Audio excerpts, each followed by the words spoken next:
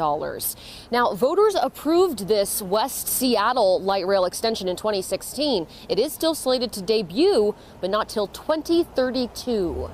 Reporting live at Alaska Junction tonight, I'm Maddie White. To get in overnight to fix the issue that they haven't really specified in terms of what exactly it is, but Sound Transit says they expect service to be normal on Sunday. In Seattle, Jim Nelson, King 5. Sound Transit expects that the overall system-wide ridership could double at minimum.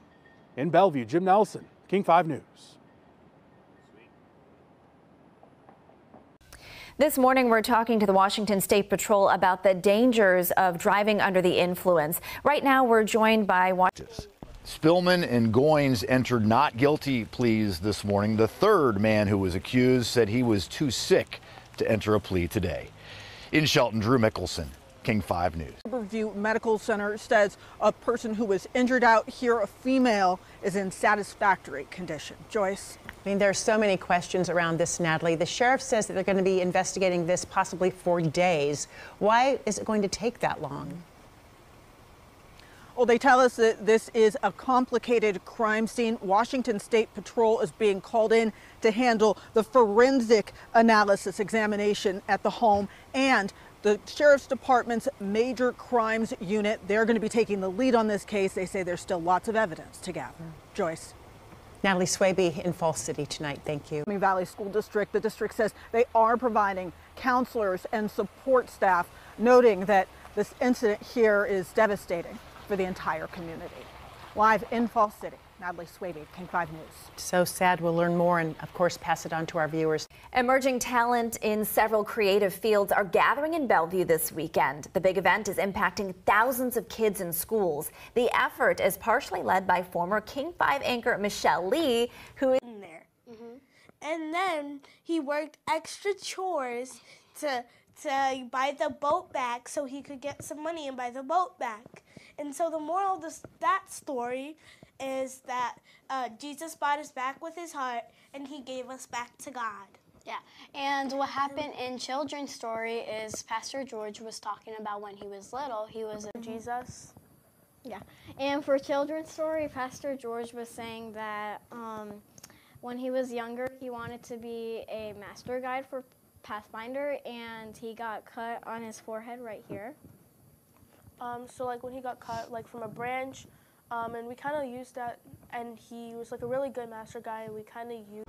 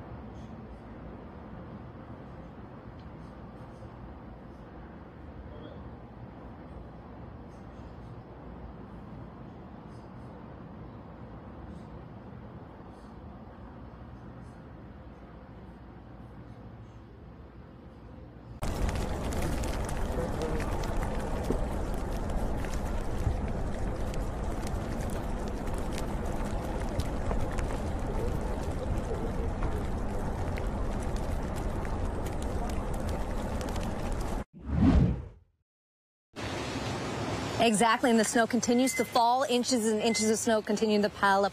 We're in the First Hill neighborhood. We were here. We were also in Chinatown International District, and we were also in Belltown. So this is a main route here to Harborview, which is 2 blocks behind me here. You can see the road is clear thanks to all the snowplow action. But we're also here at 9th and Cherry. You come over to a side street here, and the streets are not as clear. In fact, they have signs out for a reason. No stops, tow away. On this section of Cherry and 9th, we saw 2-3 cars stuck at the same time, wheels spinning out. But fortunately, there were Good Samaritans out, some of them with shovels, others pushing the cars, helping to position those cars and get them going again. Now, cars stuck here on this road. All over the city also, we saw buses that were stuck. We were on 4th, the main route for buses. We saw a couple of buses stuck at 4th and Battery there. Now, these are buses that are driven by professionals, obviously buses with chains on them. These are articulated buses, what some would consider to be accordion buses, stuck in the snow. It's a clear reminder that if you can stay home, don't head out. And if you do head out, you may not want to drive. In fact, you may not want to take the bus. You might actually want to walk. We talked to one guy who was stuck on his bus in the International District, and then he decided to walk the 17-20 minutes or so to get to his job to Belltown. So again, clearly, if you don't have to be out, stay home. And if you do head out, maybe you might want to walk. Yeah, Eric, and he's a prominent member and a veteran member of the Seattle Fire Department, was even named Firefighter of the Year. I'm Andy Finseth. I work at Station 2, Engine 2. Andy Finseth was named Firefighter of the Year in 2018, but he's...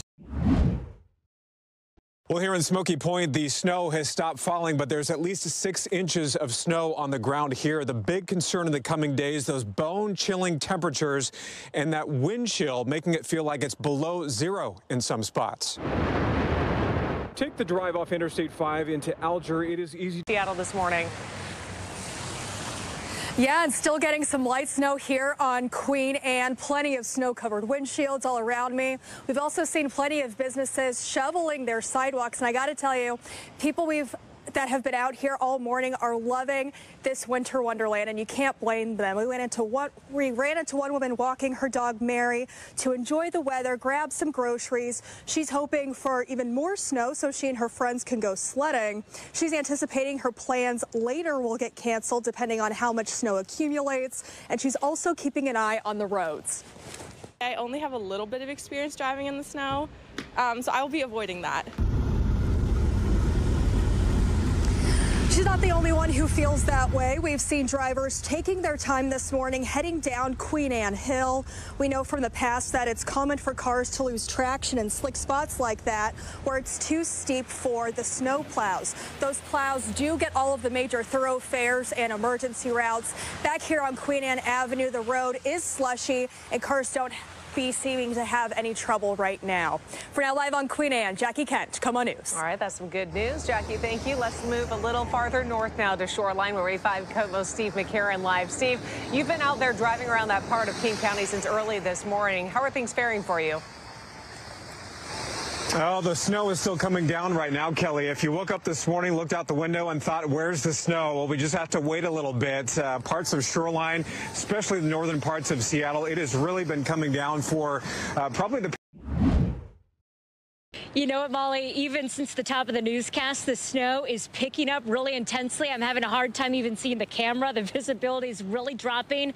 The snow is arriving right on time. No restrictions right now at Snoqualmie Pass. Traction tires are advised at Stevens and White Passes, so a heads up there. Roads bare and wet for now, but as snow ramps up in the next couple of hours, conditions are really going to deteriorate. People need to get used to this kind of weather because having a La Nina winter could mean very cold temps and the potential for lots of snow. I love it and I'm ready for it. Bring it on. La Nina is back and she's making her presence known. Snow is already blanketing the ski slopes and forests along Snoqualmie Pass and making a real mess for drivers this weekend. Back it up a little bit and slow down. Well, here in Smoky Point, the snow has stopped falling, but there's at least 6 inches of snow on the ground here. The big concern in the coming days, those bone-chilling temperatures and that wind chill, making it feel like it's below 0 in some spots. Take the drive off Interstate 5 into Alger. It is easy to see.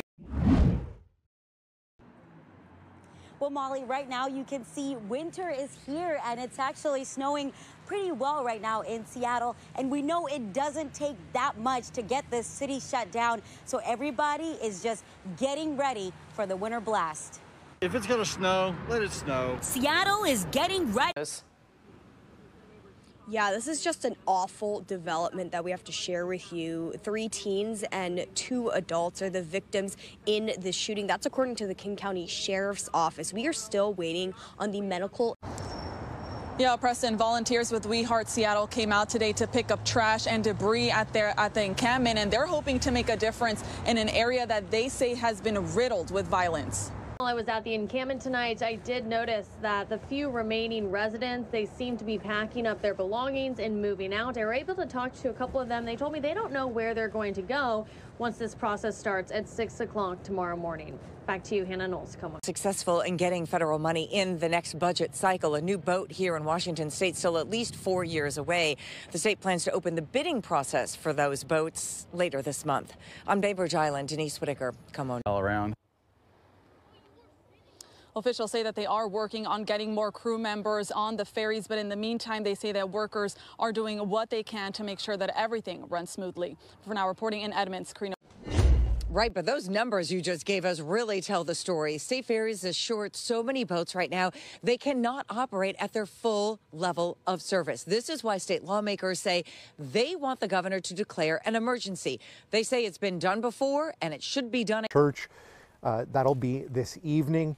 This is a large crime scene with a lot of evidence. Investigators anticipate it will take several days for all of this to be processed. Regulated buses, what some would consider to be accordion buses, stuck in the snow. It's a clear reminder that if you can stay home, don't head out. And if you do head out, you may not want to drive. In fact, you may not want to take the bus. You might actually want to walk. We talked to one guy who was stuck on his bus in the International District, and then he decided to walk the 20 minutes or so to get to his job to Belltown. So again, clearly, if you don't have to be out, stay.